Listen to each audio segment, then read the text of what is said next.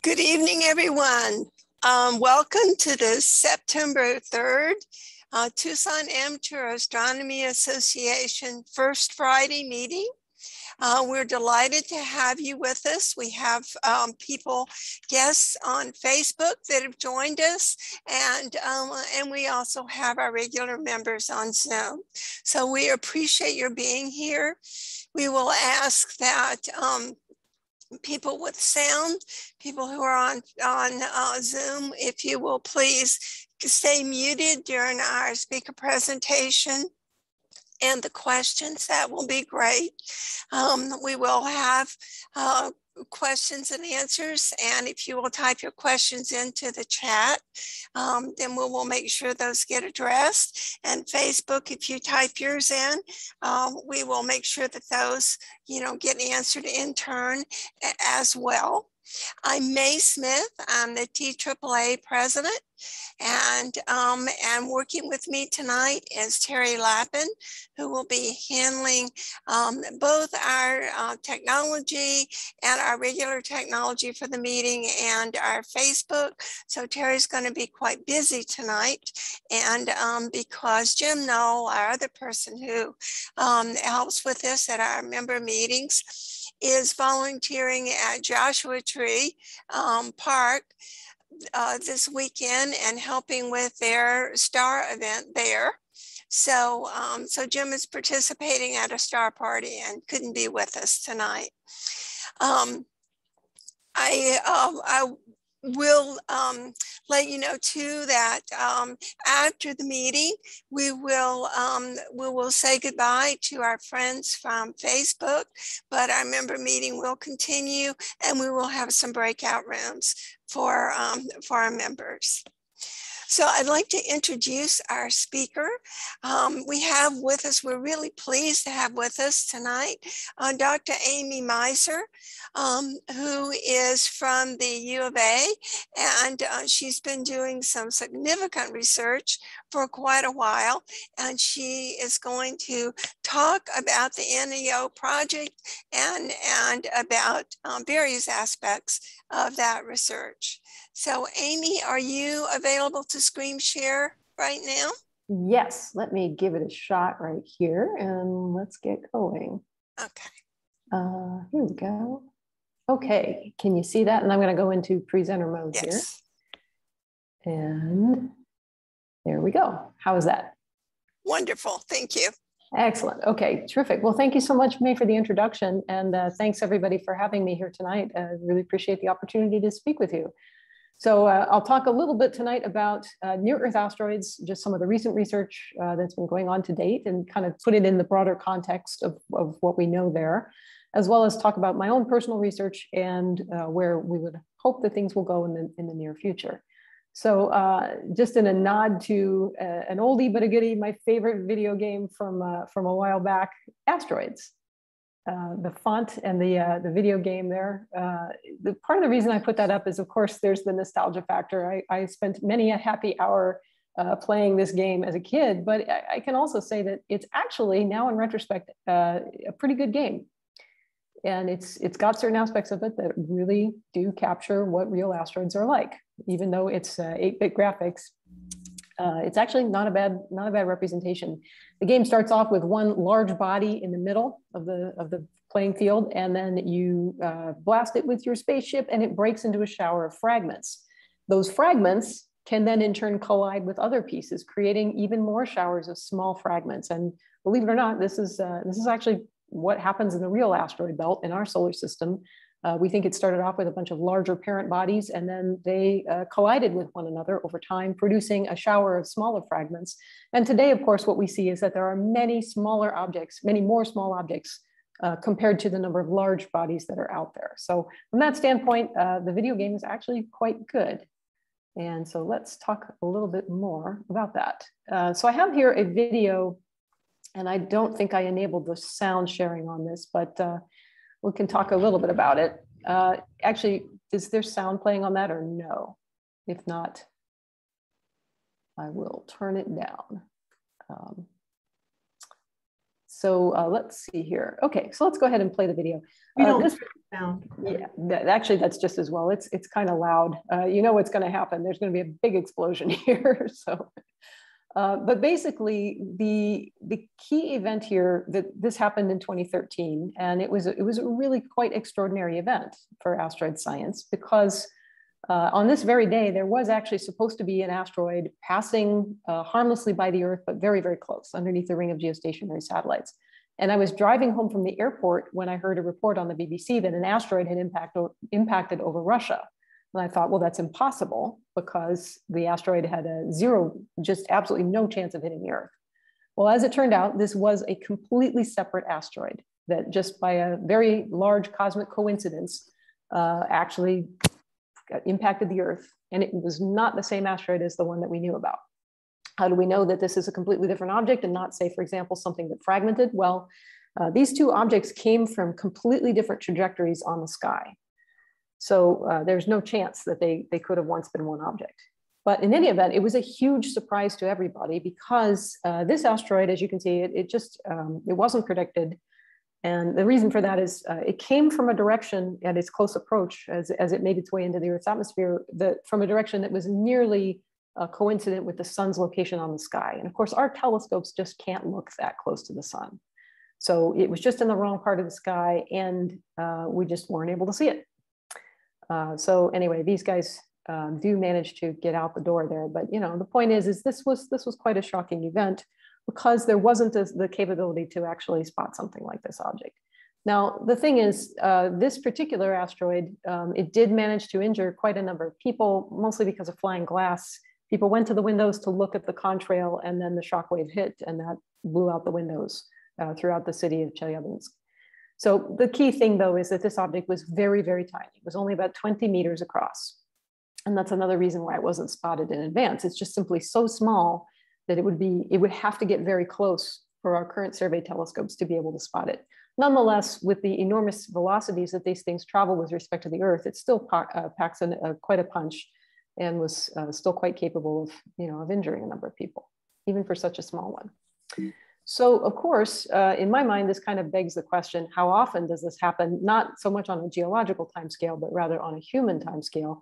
And of course, what do we do about it, or what is being done about it? So I like to cover terminology here. I'm sure many of you guys are familiar with this, but just some basic terminology.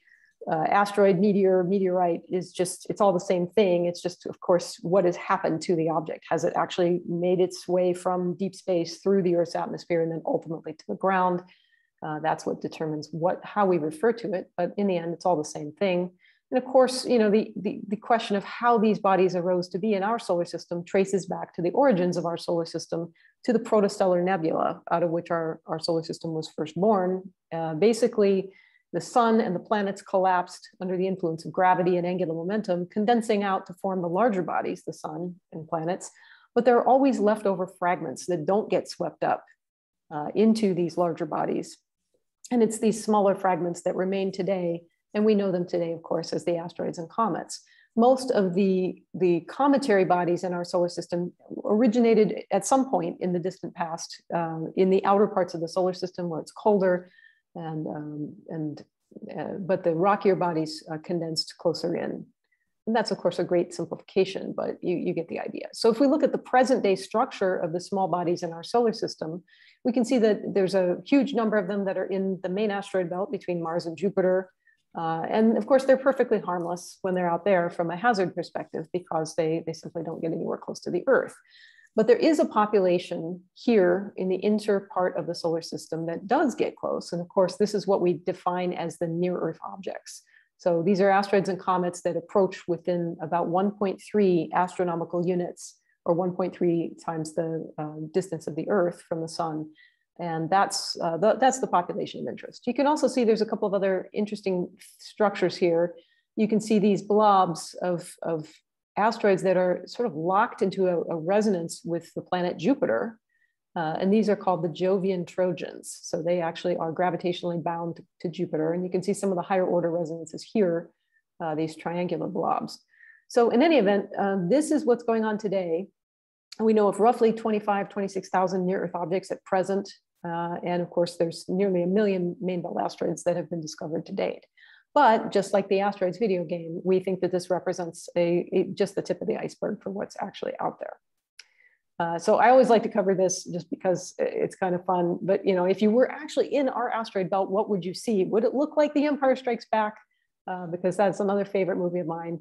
No, in general, it would not look like this. Sadly, if you were standing on an asteroid somehow safely in the asteroid belt, you would mostly see dots, unresolved point sources, because in general, the asteroids are very far apart. Space is very big. And in spite of how crowded that movie looked with all of the dots shown there, all the things that we know about, nonetheless, space is just really vast, even compared to the sizes of the asteroids and how many there are.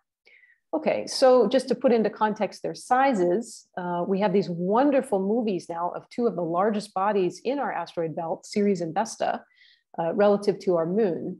And you can see that Ceres, of course, has two definitions. It's an asteroid, but it's also known as a dwarf planet.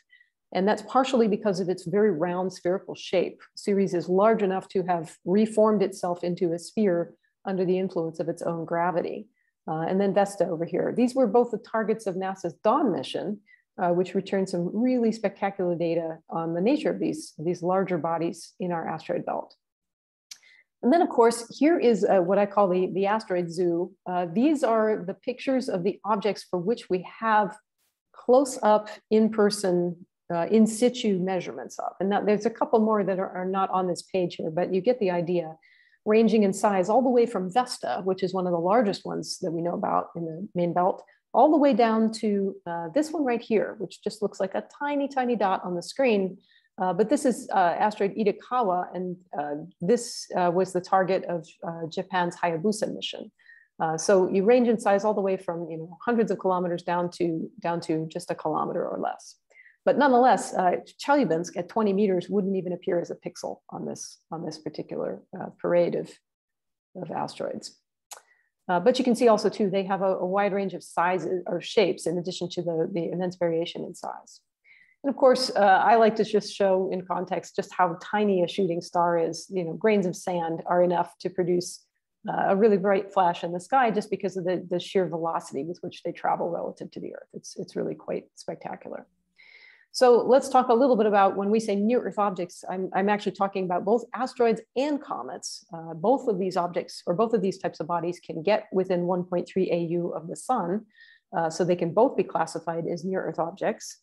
And I think the key thing here is that the asteroidal bodies are more, they tend to be more solid and more rocky.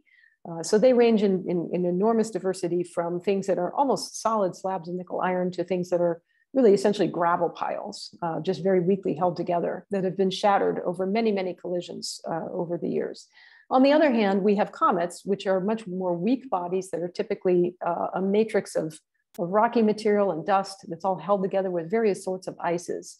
Now, we now know that there's these are two ends of a spectrum, if you will, because sometimes we see asteroids that suddenly exhibit tails like a comet, despite the fact that they have very circular orbits that keep them entirely within the main asteroid belt. And on the other end of the spectrum, we sometimes see asteroids that have very cometary-like orbits, but show no sign whatsoever of any kind of activity. So these two things are probably kind of ends of a scale, if you will, with everything in between. But we care about both from a hazard point of view, and I'll talk a little bit about that.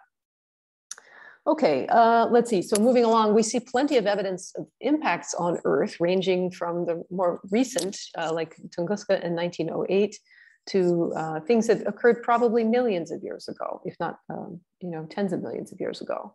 And of course, the big famous one, the one that really had a major impact on life on Earth, the Chicxulub impactor, which really was quite enormous and had a profound impact on the evolution of life. You can see here, this is a kind of a map of the, if you will, or a timeline of the diversity of species. This is actually genera, so one level up from species, pointing out some of the big extinction events that have occurred. And of course, here is the big one that happened when the Chicxulub impact occurred. And you can see that it really did profoundly set life on Earth back for several million years, millions of years. So I would submit that we're kind of doing the experiment with sudden climate change right now, but this is an experiment that has already been done in many ways. And the answer is not great. Life can recover, but it takes millions of years to do so. So that's way longer than any human timescale that we would want to wait. Okay, so back to the object that exploded over Russia, like I said, 17 to 20 meters across. This is a picture of the largest fragment that was recovered. The Earth's atmosphere did a very effective job of screening out the object and preventing it from causing more damage. But again, that's because it was so small. And here's a little picture of a piece that shows the inside. It's just riddled with these cracks, which I believe are signatures of previous impacts that the asteroid, or collisions that the asteroid underwent on its journey to the Earth long ago. So in any event, when it comes to near-Earth asteroids and searching with a systematic process for them, that's a relatively recent endeavor. And I would say a lot of change has happened in the last 20 to 30 years, partly because of the advent of modern electronics, the detectors that we now have that allow these searches to be done in an automated fashion compared to using film. That made a big difference. And then also events like this one, Shoemaker-Levy 9, when a comet was discovered just prior to impact with the planet Jupiter. There was a lot of debate about what would happen to Jupiter. And these spectacular Hubble Space Telescope images show that indeed, even these fragments of the comet left pretty significant and Earth-sized scars on the planet Jupiter. So all of this put together has spurred interest, I think, in understanding just how often impacts really occur. We can get a sense on a geological timescale by looking at the cratering record on the Earth and on the Moon. We can also do statistics by looking at the asteroid population and trying to infer how many times they're likely to get close. But when you talk about what specifically is going to happen in the next 100 years, in other words, timescales of interest to human beings living on planet Earth, that's a much more difficult question. And from my perspective, the only way to really answer it definitively is you need to go out and do some fairly systematic and thorough searches for the asteroids and comets and just really see what's out there and measure their orbits. So basically that is, from my perspective, one of the main things we need to know is when is the next big impact likely to occur? And then the question is, how bad will it be? And that boils down to just about how much impact energy such an object would be capable of delivering. If we go through the math, the impact energy is the energy of motion, and that scales just as the mass times the velocity squared. Well, once we've found the object and we've calculated an orbit for it, we can predict the velocity with which it would encounter the Earth. So we can nail that down just from discovering it and getting a good orbit. But if we want to say something more about the impact energy, we really need to measure the sizes of the objects, because the impact energy scales as the size or the radius to the third power. So small changes in size can make a very big difference in the impact energy. So we'd like to find the objects, get velocities and impact times, if there are any, and then figure out the sizes reasonably well. So it's kind of a funnel here in terms of the knowledge. We know less about the majority of objects than we do about a smaller number. So for orbits, we know, like I said, of about roughly 25,000 NEOs today. Of those, a few thousand or so have really well-determined sizes. When we get down to rotational states, there are fewer that are known.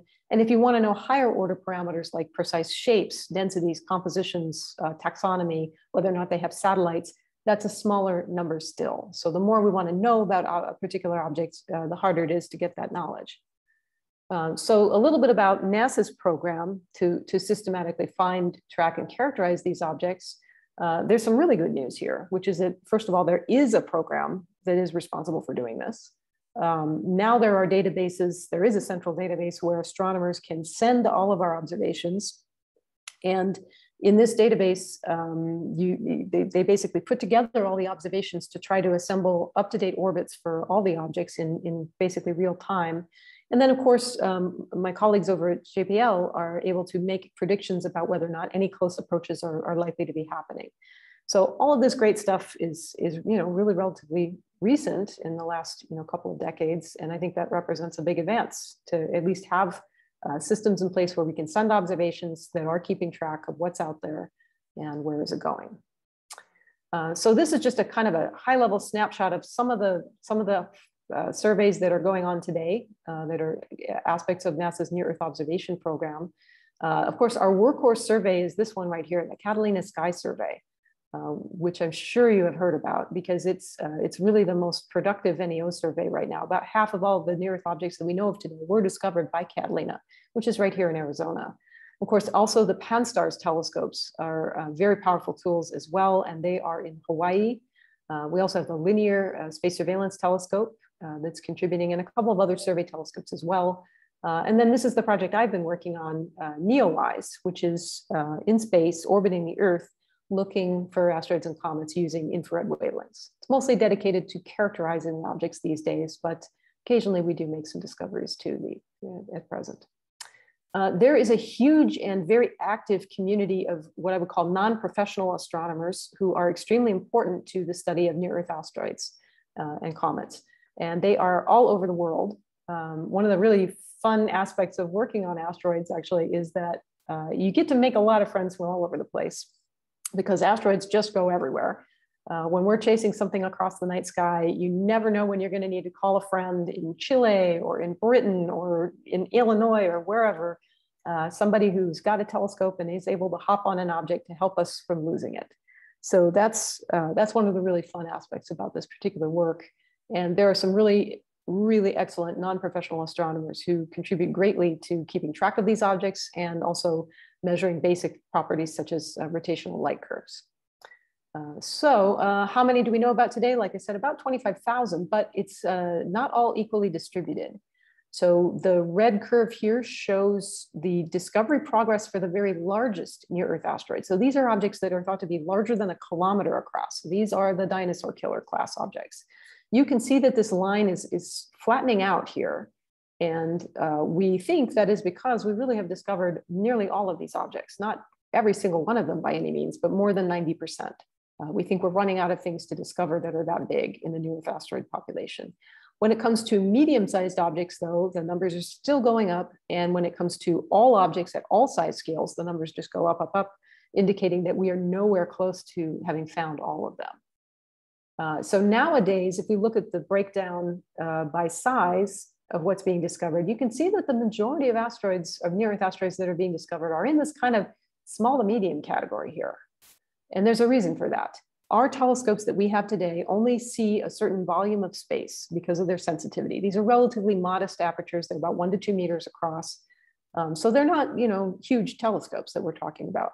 The sensitivity limit means that something has to cross inside our little bubble that we can see before we can detect it. And because there are a lot more small asteroids out there, these are the ones that tend to be crossing into the sphere of visibility. And so nowadays, without more capability, it will be impossible for us to really find a largely complete population of the big stuff. We need more sensitive telescopes. It's another way of saying this. So if we break it down by the percent of asteroids, and I should have put on the slide here, sorry about this, that are larger than 140 meters, we know that most of these have not been found. Now, what is this George E. Brown survey goal? Well, this was actually a law passed by Congress that says that NASA needs to find more than 90% of all near-Earth objects that are larger than 140 meters in diameter. That was supposed to have been done by the year 2020, and that didn't happen, as you can see from the plot here. Now, why 140 meters? That seems like a weirdly specific number. The reason for that number is that if you do an actuarial study of just how much damage can something cause as a function of size, and then you figure out how many there are, 140 meter object is capable of causing quite a lot of regional damage. So basically anything larger than that is going to be an extremely significant event to the world. And the thought is that by working from discovering these larger objects down to the smaller sizes to a floor of about 140 meters, we will have significantly reduced the risk of an impact happening that could be very, very damaging that we don't know about. So that's kind of where this comes from. Bottom line, we need to do a lot more. A lot of good stuff that's been done, but there's more work to do. I'll talk a little bit briefly about my project, which uses infrared light to study the asteroids. And this is basically, in essence, looking at the heat they emit. And the reason that's interesting is a couple of reasons. One, the heat emitted by asteroids doesn't depend so heavily on the reflectivity of their surfaces as do the visible light wavelengths or visible reflectivity. So in other words, we can see things that are very dark because we're sensing the heat instead of the reflected sunlight. We can also use that heat emission to figure out the sizes relatively precisely, even though we're not flying to the asteroid or anything like that. We can actually get a pretty good estimate of the size, and that's important because that helps us get a good handle on the potential impact energy. And of course, if these asteroids are very dark, it's just harder to see them with a visible light telescope because they're fainter. So this is kind of a fun example of what the sky looks like at infrared wavelengths. And you can see that in this color coding, the stars are very blue. That's because a typical star is thousands of degrees. So it emits really, really brightly at the shortest infrared wavelengths here. And the asteroid is a much cooler object. This is a collection of exposures of a particular asteroid. This is the one named after Martin Luther King. And you can see that its orange color indicates that it's actually a much cooler asteroid or a cooler object than the stars. So it shows up, it really sticks out like a sore thumb. And you can see there's not a lot of other stuff that really looks like that in this image. So in other words, asteroids are bright in the infrared, regardless of what their surface reflectivity is like. And of course, like I was saying, you can tell temperature, whereas with visible light, you just can't tell what's in the coffee mugs. But if you have a heat sensitive instrument, you can clearly see which one has the hot coffee. And you can see my nose is cold right there. So temperature, which in turn can be related to the diameter of the asteroid.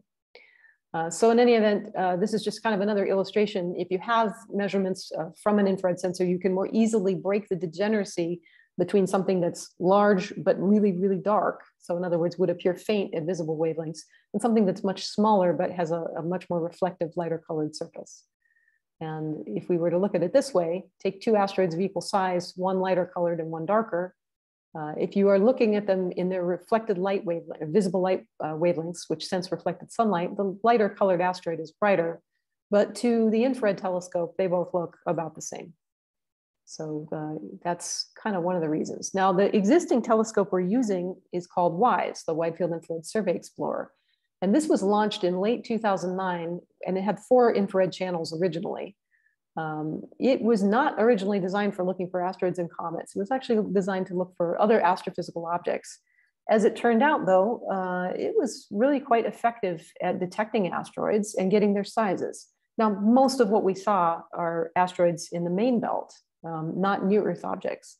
But we did learn quite a bit about the asteroid populations from looking at these data, and that's helped us a lot. So this is just some fun, baby pictures of the spacecraft getting craned up onto the tower and all that good stuff, and the launch. And the real reason for doing WISE originally was just that our best view of the average part of the sky at these infrared wavelengths really was pretty just kind of limited based on the technology at the time. This is what a typical patch of sky looked like before WISE. We had the IRAS and the Derby instruments, and they definitely did a wonderful job, but they were limited to the detectors that they had. So with the modern detectors that WISE was able to produce, even though the telescope is actually a little smaller than IRAS, it just produced a great deal more resolution. Question from Tom. I see Tom's got his hand up. Can we take a question from Tom? I did that by mistake. Oh, no worries. No problem. I'm trying to figure out how to turn off the caption. And I can't find it in the menus. So that is a good question. I'll just listen. Okay, no worries. So let's see here. So yeah, basically one of the outputs of the project was to see quite a number of asteroids, most of which in the main belt. And we were able to calculate sizes and reflectivities for everything, all of the asteroids that you see here. In total, we saw around 700 or so near-Earth objects by the end of the first part of the mission. And that was able to tell us that from that data, we were able to say something about the ratio of bright to dark near-Earth asteroids that were out there as a function of their size. So what we found is that, in short, the ratio of bright to dark asteroids in the near-Earth asteroid population remains roughly the same over a pretty broad range of sizes, from large all the way to hundreds of meters across. What that means is that we think that there's a population of asteroids that are out there in the near-Earth object population that are both smaller, on the smaller side, and they're pretty dark. So we think that they are there. Previous surveys that did this measurement using just a visible light sensor alone showed that there were no small dark asteroids, but we think that's not actually the case. We think they're there, it's just they're faint and they're harder to see for a visible light telescope. So in any event, we were able to set some constraints on the numbers of objects that we think are out there. And this was kind of a fun little discovery. If you recall the Jovian Trojans, the two blue clouds of asteroids that were gravitationally trapped by Jupiter, we found that the Earth has a Trojan asteroid of its very own, which is kind of fun. We have this object here called 2010 TK7 that is actually being kind of trapped by the Earth's gravity, and it shares Earth's path around the sun. So it's a Trojan asteroid of our very own. And so there's always some fun to be had when you are looking at an all-sky survey. I kind of made this image just because it just sort of illustrates a few things. You can see all kinds of things, a lot of nebulosity, of course, as we look deeper into the plane of the galaxy, but also we can see more distant things like star clusters and star-forming regions, and then, of course, some much more distant objects that are way out in the plane of the galaxy. But my favorite thing, lots and lots and lots of asteroids. And you can see zillions of little tracks in here. I think at one point I counted in this image, there are actually about 100 running through here. So in any event, the sky is a very busy place. We do see all kinds of things with our telescope with WISE that is, these ones right here, we're orbiting the Earth and we're looking up. So what we're seeing, these streaks are actually other satellites passing by overhead. They're not raindrops. And of course, we were really fortunate to be able to find Comet Neowise last summer. And that was just really a great trip to see something with my own eyes that we typically just see as a few points of light on our computer screens. So that was pretty fun. In any event, this is one of my favorites. But all good things will come to an end. And Neowise, like I said, was never really originally designed for searching for asteroids and comets, particularly near-Earth asteroids. And its orbit is starting to decay. It is well past its design life, which was 6 months plus a one month in-orbit checkout period. So as I like to say, we're more than 10 years now into our 6-month mission. And eventually the telescope is going to deorbit naturally and burn up in Earth's atmosphere. So we've been really lucky to get this much time out of it. But as you can see from our plots, there's a lot more we can do. And there's some good reasons to go and look for more things more comprehensively. If we look at what it would take to actually move an asteroid or comet out of the way, that's something that really does require years and ideally decades if you want to have a number of different options.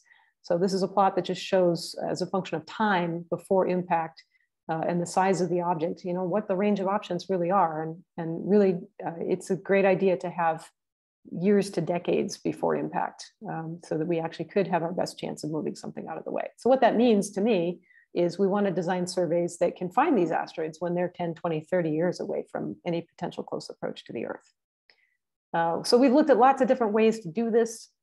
We've looked at many different survey configurations. And the one we ended up settling on is this one right here, which is an infrared telescope that's fairly modest in diameter. It's about a 50 centimeter primary. It's not the biggest mirror that we could have come up with, but it's pretty capable of surveying a pretty big volume of space at any given time. So that is the mission that we've been working on now, called the Near Earth Object Surveyor.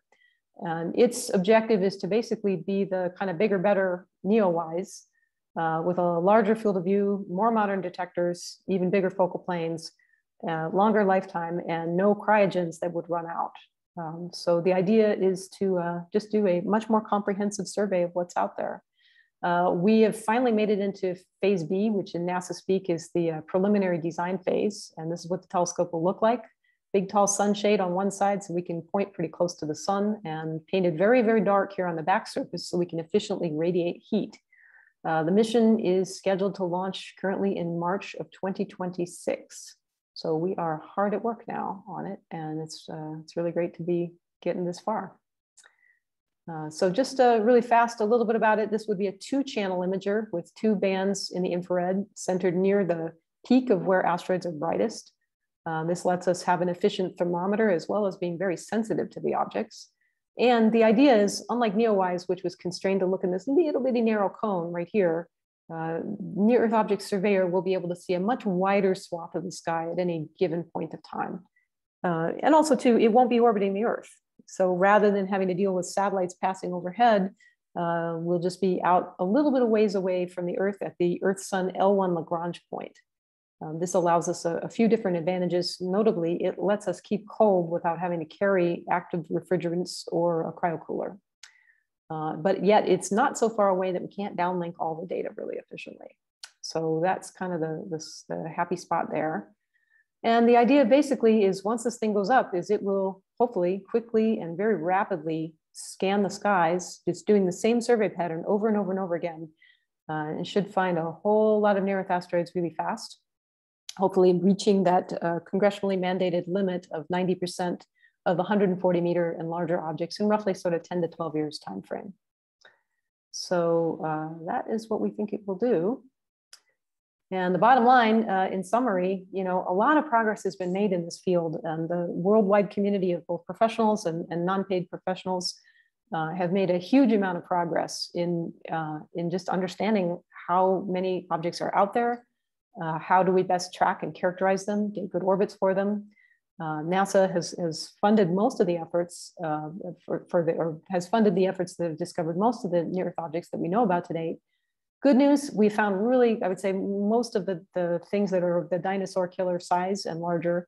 But there's only about 1% of the Challeus size that are known. And we have, in short, a lot more work to do, but we've made a lot of progress to date. So thanks very much for your time, and I appreciate the opportunity to come speak. Okay, I wanted to check and see if we have any questions. Do people have questions for Dr. Meiser? Okay, we have Seven has a question. You may be able to unmute, Seven, and ask your question. Hi, good afternoon. Good evening. Thank you for the talk. So I've been following these things with my PVS 14 through my 15-inch quite well, and it's doing very nice. One of the issues I've noticed, though, is that the visual magnitudes listed can be wildly off. So is there something that I can use to better plan in the near IR up to a micron? I've been using AstroDis and a NeoDis, because that lets me search by visual magnitude and speed, because I'm interested in watching them move.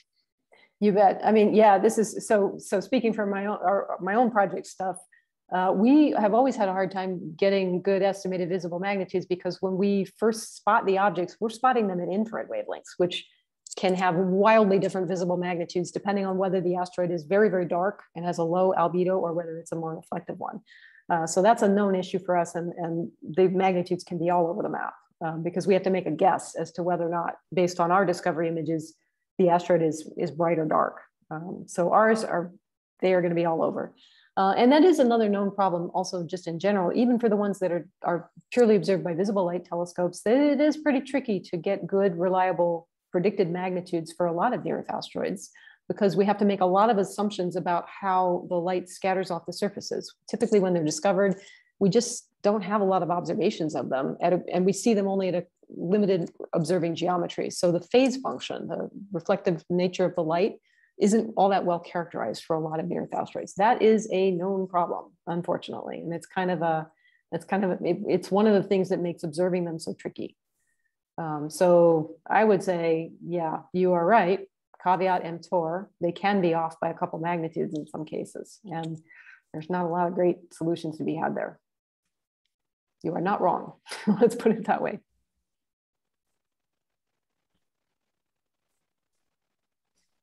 Okay, do we have any other questions?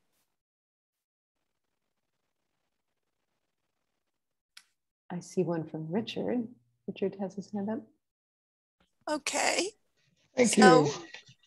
I can't seem to type in the comments or in the comment section. How do you figure out how many asteroids you haven't found? That is the question. So there's a couple techniques that we have that we can look at. One is rediscovery. So in other words, if you kind of imagine we're taking M&Ms out of a bowl, and if we say, okay, we picked this M&M out, so let's put an X on it. Actually, instead of an X, let's put a number on it, and then throw it back in the bowl. And then we reach in and we draw another M&M out of the bowl. Well, if we keep doing this, eventually we're going to only start drawing M&Ms where we have a number for it, and we've already picked it out of the bowl. And the number of times that you find an M&M that doesn't already have a marker on it and a number starts to get smaller and smaller and smaller. So that's one indication that we may have exhausted nearly all the M&Ms that are in the bowl. But it's also possible, now you can imagine some kind of weird scenario where, okay, let's say we can only pick out M&Ms that are not green. For whatever reason, the claw that we're using to pick up the M&Ms just can't pick up green M&Ms. So you might mistakenly infer that you found nearly all of them, when in fact, what's really going on is that your tool can't pick out the green M&Ms for some reason. So the other approach for solving this question is to say you build essentially a model solar system. So you build a model of a bunch of asteroids with their orbits and their sizes and their brightnesses and all of this. And then you also build a model of your telescope. So in the case of WISE, we know its sensitivity. So in other words, we know how faint of a star or a point source it can typically see. And we also know every single place that it's pointed on the sky. I have a complete list of all the pointings going back, for the entire mission. So what you can do is you can basically build a synthetic survey. You take your synthetic solar system model and you essentially kind of play it through your simulated survey. And then you tune the input population so that your synthetic survey's output matches what you see. And using that technique, you can say, okay, all right, I think if we've assumed that there are this many objects, that we've seen this many, and we make everything, you basically tune the input population until it matches. So that's another alternative approach to getting at this. And we use both techniques. And in this case, we really think that we really have exhausted most of the near Earth asteroids that are larger than a kilometer. Not true for the comets, but that's another story. Right. Thank you so much. Do we have other questions for Dr. Meiser? Yes, this is Dave Evans. I have a question. I just put it in chat. But do these darker colored objects that you're looking at in the infrared, does that suggest that they're more rocky or more dense and more dangerous compared to maybe an icy reflective asteroid or object? Yeah, that's a really interesting question. And so one of the things we think about these low albedo objects, the really dark ones, is that they are more likely to be extinct comets. So in other words, we think that they're actually likely to be less dense and more weakly bound together. So these are really carbon-rich objects. We think that ultimately originated in the outer parts of the solar system where they were in more water-rich regions originally.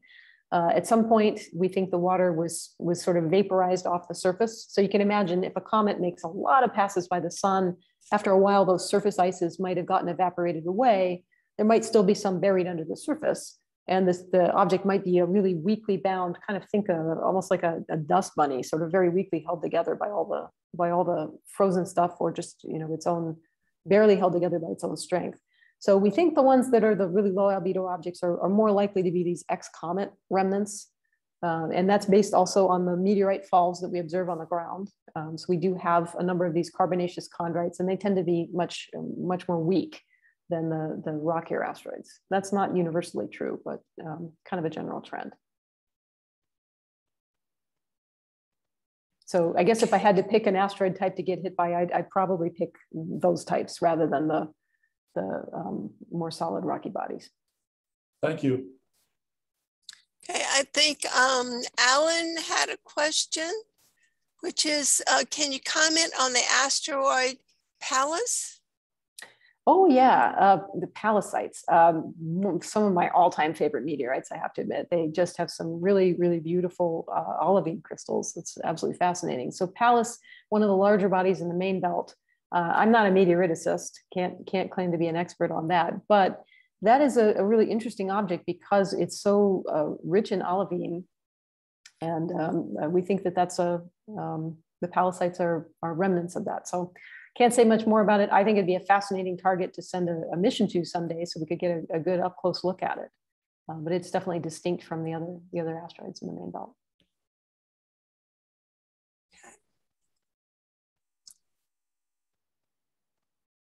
Yeah, do we have any other questions? I'm seeing the hand from Richard and the hand from Seven, but I think we answered both of those questions. Oh, I have another one if you want to take it. Yeah, hi. So the LRO has been seeing lots of asteroid impacts afterward and lots of satellite asteroid impacts with those main ones. Do the numbers comport with your these solar system models, which you have been developing? Yeah, so that is a really, really, I think the LRO experiments are just really amazing because you're seeing in real time things actually hitting the moon. And they're on a scale that's very small. So one of the difficulties we have with predicting the statistics is it's not as hard to do at the larger sizes because the objects are quite bright, we can get good measurements of them. But when you get to the very small sizes, especially below that kind of 100-meter size limit among the NEOs, it gets to be a lot harder. The telescopes just have a much harder time measuring any large fraction of the population. So the LRO measurements kind of fill a crucial niche in the sort of meter to 10 or 20 meter or so size range. So that's really helpful in terms of just constraining the population of what's out there. Believe it or not, it's just not easy to do that from general telescopic observations because the objects are just so faint by the time we see them. So that provides another valuable check on the statistics to help anchor what we think the size frequency distribution is doing. And then it's just also really fascinating to see these impacts happening in near real time, essentially, in present day.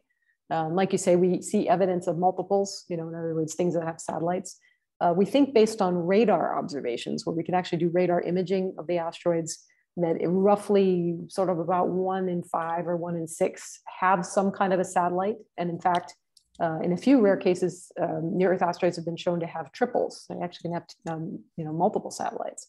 So that's pretty neat. So yeah, I think the LRO observations are helping us a lot to understand just how many are there at that kind of smaller end of the size scale. Does that kind of answer your question, Sevan? Yes, of course. It's Sevan, by the way. I do have another question. With the missing Arecibo now, is anything going to fill the gap with ranging?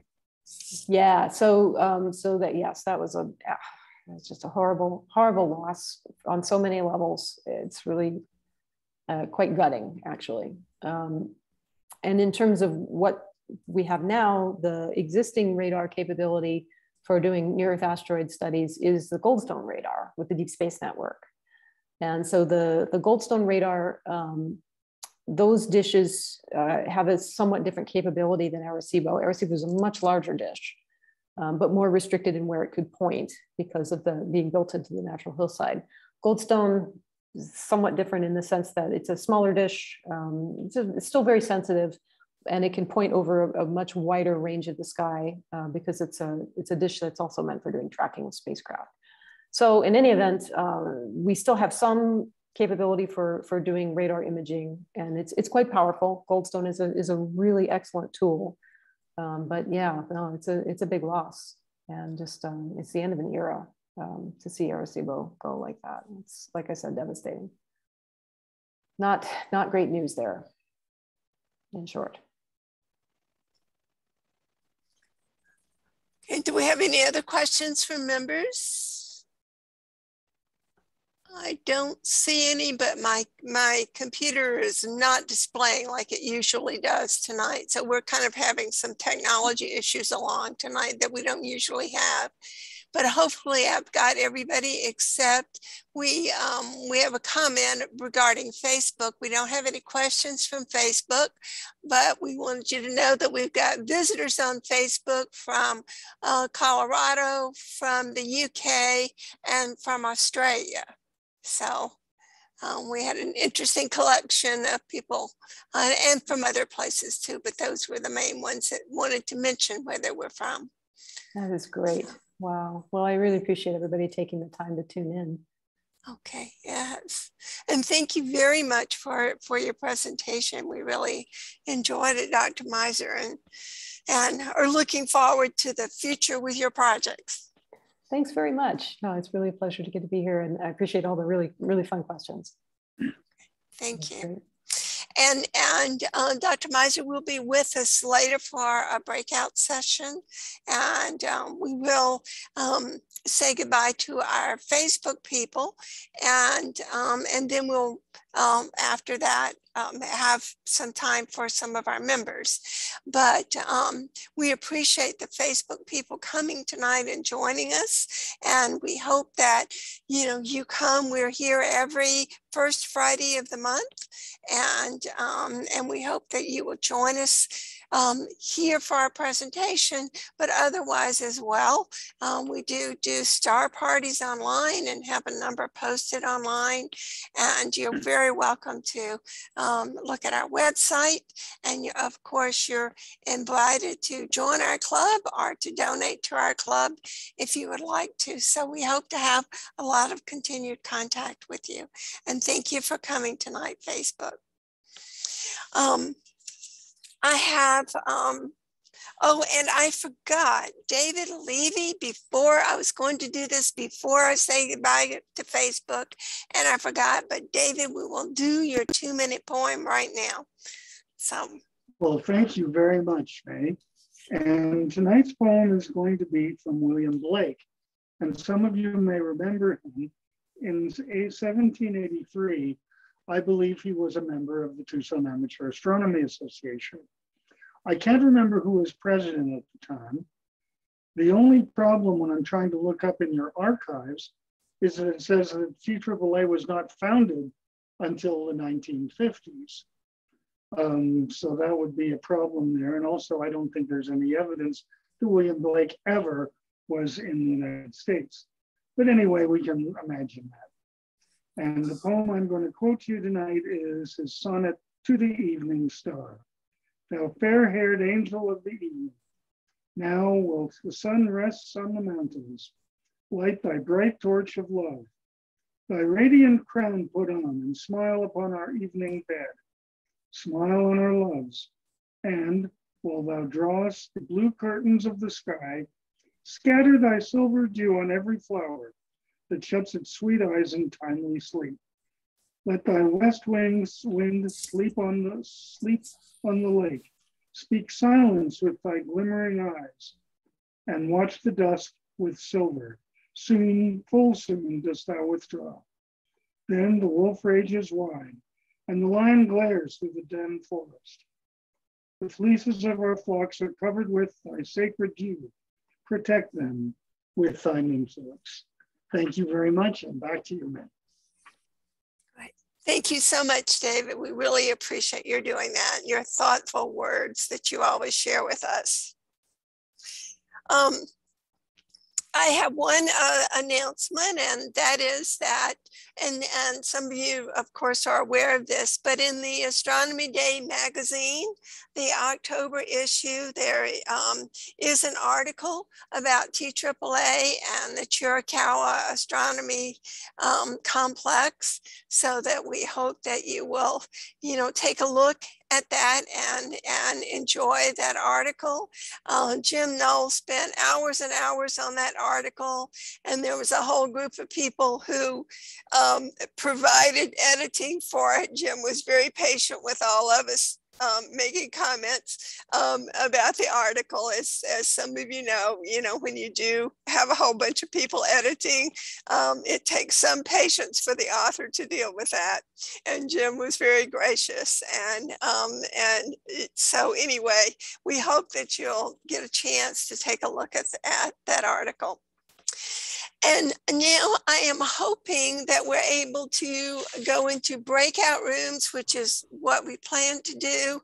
As I mentioned, we have had some technology issues tonight, but Jim Knoll was able to join us for a little bit, which may mean that the weather at Joshua Tree is not being ideal. But also Terry Lappin got dropped off at one point when our speaker was presenting, but the last contact I had, Terry was back with us. So Terry, are you with us now? Yes. Okay, so do you think that you can make the breakout rooms work?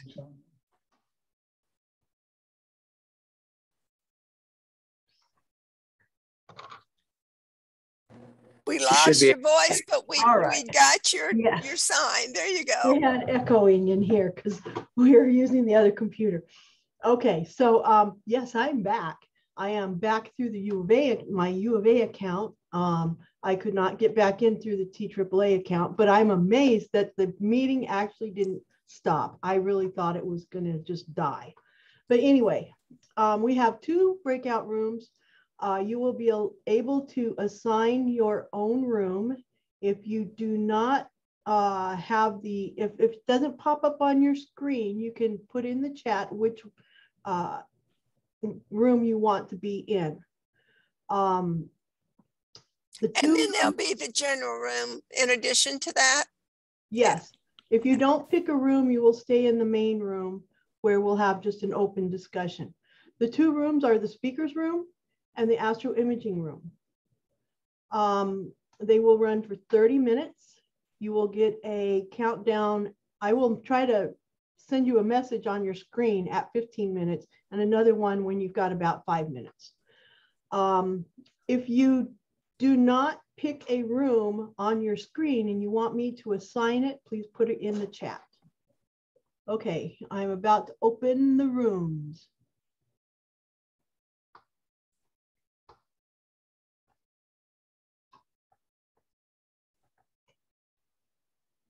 And Terry, don't forget to enable sharing, screen sharing. Oops, oops, oops. Thank you so much, Jim.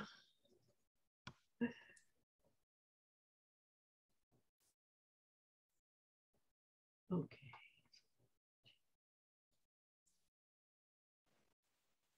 Hey, Terry, it's Amy. You can you're going to assign me to one, right?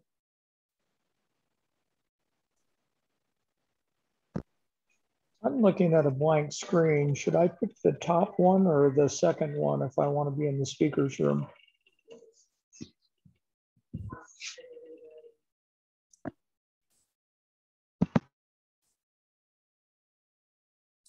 Terry, did you hear the question?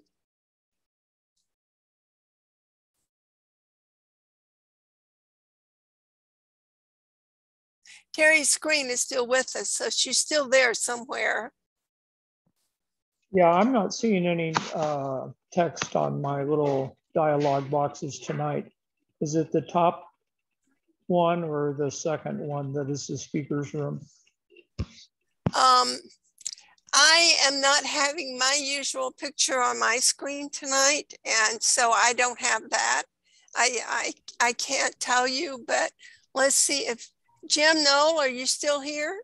May, let me answer his question. Okay. Richard, do you want to be put into the speaker's room? Yes, the speaker's room. Okay, I will put you there. Bye. Thank you. Okay, so is there anybody else who needs to be put into a room?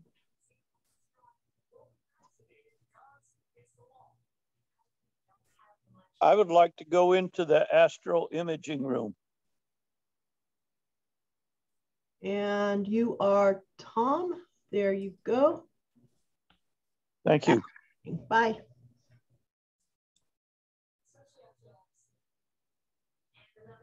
Okay, I think we've got about a dozen people in the main room still. I'm going to jump into the other rooms and see how we're doing. Yeah.